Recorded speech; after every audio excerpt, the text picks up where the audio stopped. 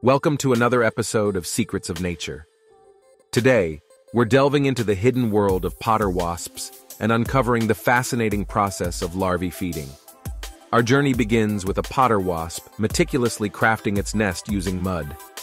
These architectural marvels serve as incubators for the wasp's offspring. Once the nest is ready, the potter wasp sets out to hunt for prey.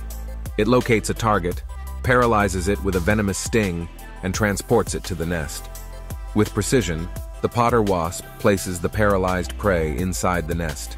Each insect is carefully positioned to ensure efficient feeding for the growing larvae.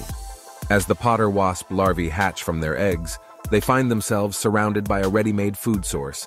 Let's take a closer look at their feeding process. Over the course of days, the larvae devour the paralyzed prey. Their feeding is not only nourishing, but also instrumental in their growth and development. The paralyzed prey provides essential nutrients that aid the larvae's rapid growth. It's like a perfectly balanced meal tailor-made for their needs. Within the nest, a subtle competition unfolds.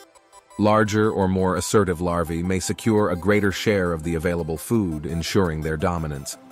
Throughout the feeding process, adult potter wasps occasionally visit the nest.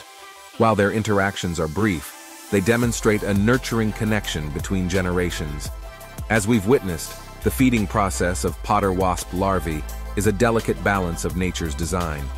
These tiny architects not only build intricate nests, but also ensure the next generation thrives. Join us next time as we continue to uncover the hidden wonders of the natural world. Until then, stay curious and keep exploring.